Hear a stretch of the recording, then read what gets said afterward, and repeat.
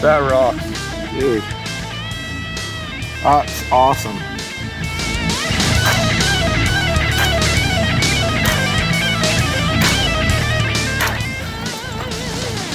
Pig plate.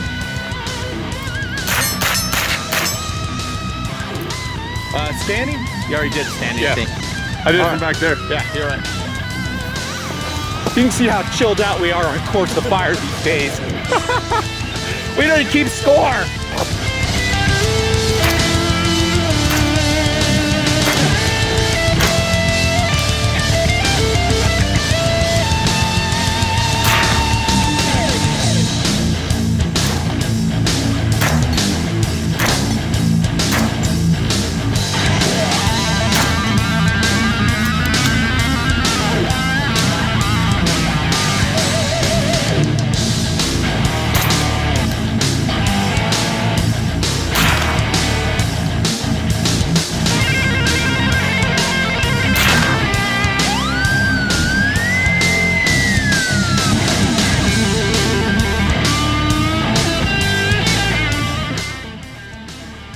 So this is the Tresna Defense Jag 9. I just finished with that tabletop review, and I like that gun. I almost love the gun. Really. If it was a 800 MSRP, maybe 900 MSRP, I would love it. It's just kind of expensive. And I don't know why these 9mm PCCs and AR platforms are so expensive. They just are. Not my company. I don't price them. I just review them. Kind of like the one we're going to talk about right now. And it is a direct competitor to the excellent Tresna Defense Jag 9. Let's say hello to the Stag Arms 9T. The 9T! This is also an excellent platform. Excellent. Now, in the Jag 9 review, I told you guys that after I finished with another PCC review, I went out saying, well, how has the industry answered the PCC demand? Is there one specifically in an AR platform that me, would be interested in, that I would spend my money on? And that's what these tabletop reviews, which we'll post very close to each other, are about. I have a chunk of change. I want a 9mm AR platform. What do I buy? These are the two guns I would consider right here. The Jag 9 is competing directly against the Stag Arms 9T. Both excellent. But this is really kind of a Colt AR-15 chambered in 9mm. That's just my way of thinking. That's how I look at it. The Jag is kind of a more innovative design. It uses Glock magazines. It's lighter. It's kind of a hybrid between a Glock and an AR, and I love it. I like that. It's innovative, good on them, and it is much lighter than the Stag. For instance, let's weigh this thing. And what do you think it weighs? So we've got a TRS-25, the same sight that's on that Jag 9.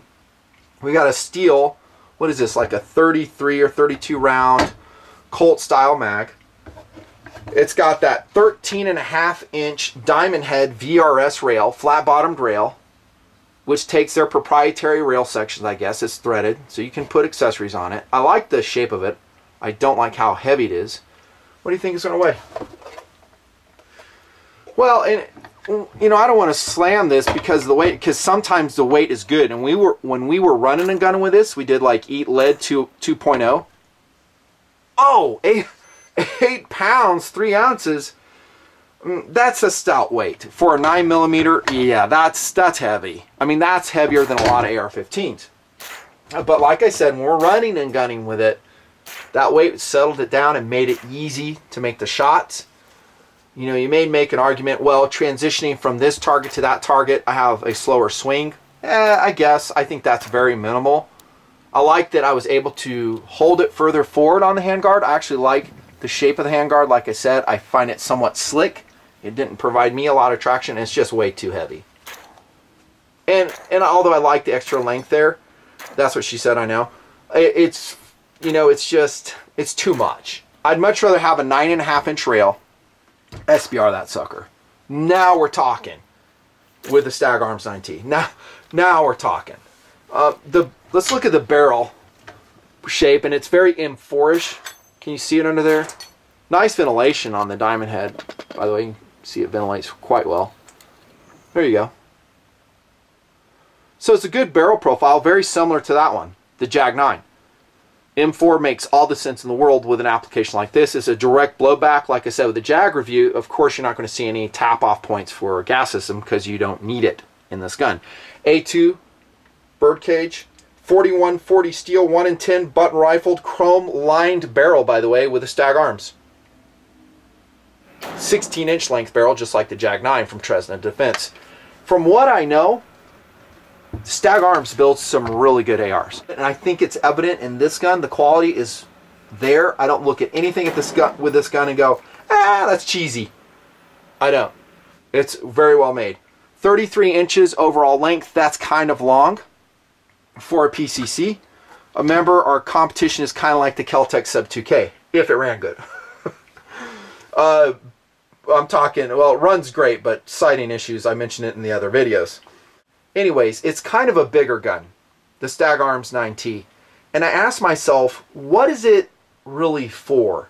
I mean, it's really too big, too heavy to be, in my mind, a defensive PCC. It just is. I mean, I could think of a lot better options that I myself would use, kind of like the CZ Scorpion Evo. You know, that's super lightweight. Well, not super, about 7 pounds, 7.5 pounds. 30 round mags. You know, you SBR it, super accurate, reliable. To me, that's a great defensive PCC choice. Hides well, carries well, once into action, it means business. So does the 9T. The problem is that first part, getting it into action. I mean, it's going to be the same length as a regular AR-15, just as heavy, heavier than a lot of other ones. I would think you'd be better served by going with an AR-15 or a tactical carbine or whatever one you want. I would love to see him offer a different handguard, different barrel length for SBR paperwork holders. Just me, though. And then another thing, if we talk about the weight, is the magazine. I mentioned this in the Jag review. Good firepower. It was totally reliable. We had no malfunctions at all in the gun, if memory serves. I think it does. But this magazine is heavy, dudes. It's just too heavy. The days when we have to have steel magazines to have reliability are long past. They just are. Let's see what this weighs. So basically, freaking 8 ounces for the mag, okay? Versus the Jag 9, using the Glock 33 rounders, what do you think? Well, it's going to be a lot less. I'll tell you that, about half the weight. Called it, 4.5 ounces. So, you know, you load up what, you know, be like a freaking British paratrooper in World War II. Bridge too far with your Sten gun. You know, having 12 of these loaded up. That's a lot of weight, dudes. And then we talked about the magazine well in the other vid, but let's talk about it here. There's a lot of metal here in the receiver. I think they could mill it out vertically or horizontally to get rid of some of the weight. So just drill some holes here. Would it look goofy? Probably, but you could plug it. Put some polymer plugs in there. I'd like to see it.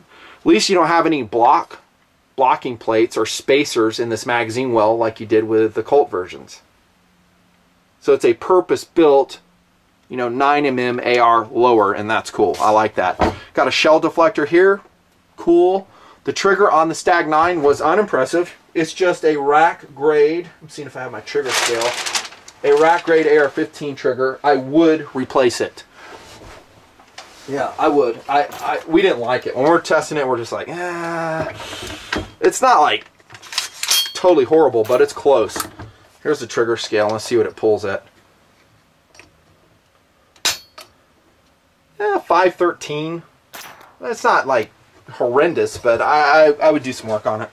Standard A2 pistol grip, easy enough to swap out. They do that to save money. Although at a price point that we're talking, you know, $1,200 MSRP, I would like to see something more, wouldn't you? I would. You can swap that out, swap the trigger out. Takes a lot of AR-15 accessories. Not the innards, of course, because it's a blowback operated gun.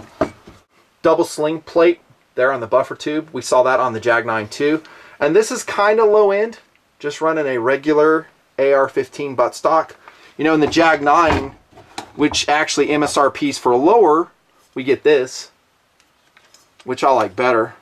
the Rogers Super Stock. And you could put whatever you want on there, but what we're talking about is value. So if I have to go out and have to buy extra components, then you're putting $50, $80, you know, $150, $200 extra into your, you know, your PCC. And now your real cost is what, $1,800? That's the point here. So, but this is fine. I can run both these. I mean, I'm not an elitist with that stuff. It's cool.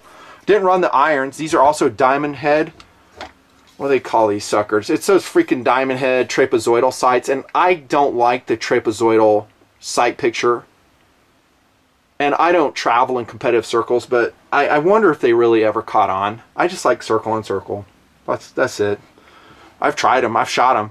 Like the Troy DOAs, I've shot those a lot, and they're the same ones. I'm just like, nah. See, these lock. They do locks. That's cool. And they're included. That's where some of your cost goes. With a longer handguard, you get a longer sight radius, so that's good. Field strip on the 9T will be just like the Jag. Super, super simple. These guns are simple. They're just 9mm blowback guns. There's your bolt. Standard charging handle. I forgot to say in the Jag 9 review, and I kind of wished I had, I might experiment with something like a PRI gas buster to divert some of the blowback, which isn't a lot, but there is something there that, since there's no gas system, it all just kind of comes back a little bit. Like I said, it's minor, but it's just a consideration. Here's a look inside. Simple. Upper and lower receiver fit. Perfect. No movement whatsoever. So the main thing, I guess, criticism-wise, that I would say on this gun is the weight and the overall length, unless you're just running it in competitions or you want that weight. Like I said, in actual run and gun, we kind of liked it. It was cool. I guess I should put that up here so they go with that. Accuracy-wise, though, I have a couple good things to show you. PFI dude shot this group, dude. Look at that. With a 9T. It is more accurate than the Jag 9 from what we saw. That group, maybe not so much. That group, not so much. That actually was about on par. But remember, we're shooting unmagnified off a polymer table in the desert. There was no wind that day. But it's kind of a challenging shot, no magnification. And then I shot this out of the Stag 9T. Suck it! Oh, baby. I think that is Golden Saber JHP. I could be wrong, though. Another awesome group. And this is not made up. I mean, dudes. Yeah. Dudes. All these are like sub-MOA out of the Stag 9T.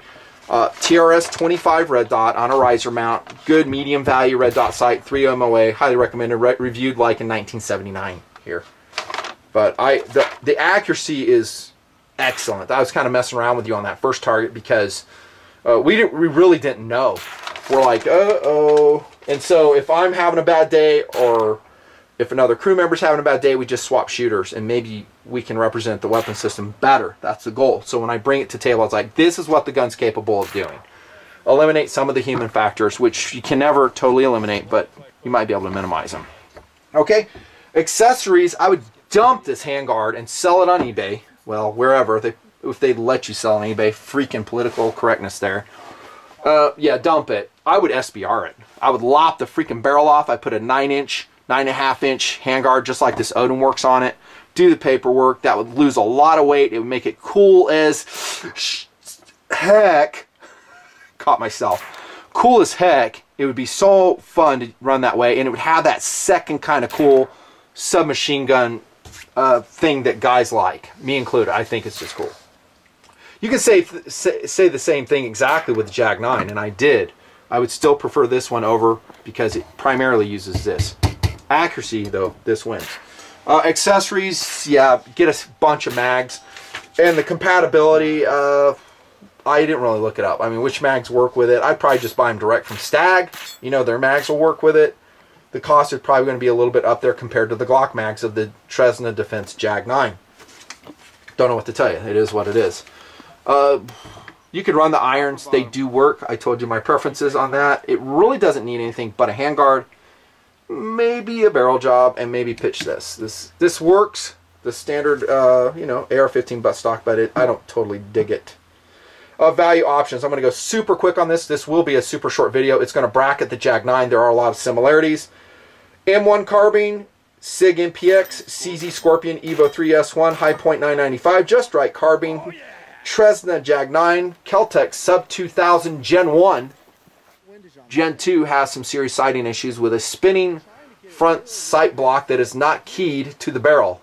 We cannot believe that, and no, I didn't take it off prior to the review. I feel stupid. When I found that out, I was like, how did they not key this to the barrel? It's spinning around, held by one tiny Allen screw. Then it has windage problems, so the front post is wandering left and right. And then the handguard on the Sub 2K. Gen 2, not the Gen 1. The Gen 1s are squared away. That's why I said don't sell them in that video. It bounces around too. You can't lock it down. So they have sighting issues, not reliability, not accuracy issues, and I think in time those will be corrected.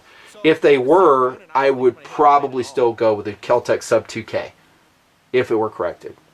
If not, right up the list, and you're going to have to watch our pistol caliber carbine shootout. We have a very interesting discussion, PFI dude myself.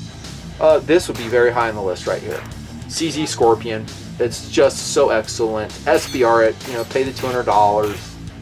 So fun, accurate, and it's really harkening back to that MP5 love that so many of us have. But in an AR-15 platform where you want to train with the AR, you're used to the battery of arms, and all these have last shot hold open. I forgot to tell you that, but the Jag 9 and the 9T, so you can train, you know, slap the side of the receiver for reloads, all that stuff you're used to. Good on you. Worth the money. I mean, it's going to MSRP at $12.75. The Stag Arms 9T. Oh wow, that's a hard thing to answer. I'll leave that up to you. I don't know. It shoots very accurately. It did have, by the way, a very pronounced recoil impulse compared to the Jag 9, and that is very subjective with us shooting it. So we shoot the 19, and it's kind of a springy ka-chink, ka-chink, ka-chink. We go to the Jag 9, and it still had that. I mean, it has a spring in the buffer tube, but it was less pronounced. It was more, I guess, smooth. Still a great gun though, really great. If it weighed 6 pounds and, you know, MSRP'd at 900, I would be raving about it and have a super high likability scale. That's it. See ya. That's what I was hoping you'd say. I know, you want to run it again. Totally do. It was my favorite so far, but I've yet to run the Stag, so. Oh, you'll love the Stag, dude. The accuracy on the Stag was pretty awesome. What I told you though, and I told these guys in tabletop before, is the weight doing like this stuff is great. Yep. In competitions, and this is really kind of set up for, I don't know what Stag set this up for, but right. This heavy forend on it, and this is heavy. This is a lot of metal. And a heavy barrel. It really settles the gun down. Sometimes in competition, that's what you want. Right. You know, but if you're doing quick transitions, you know, maybe you want a certain balance, but you get a super light gun, they're hard to shoot accurately.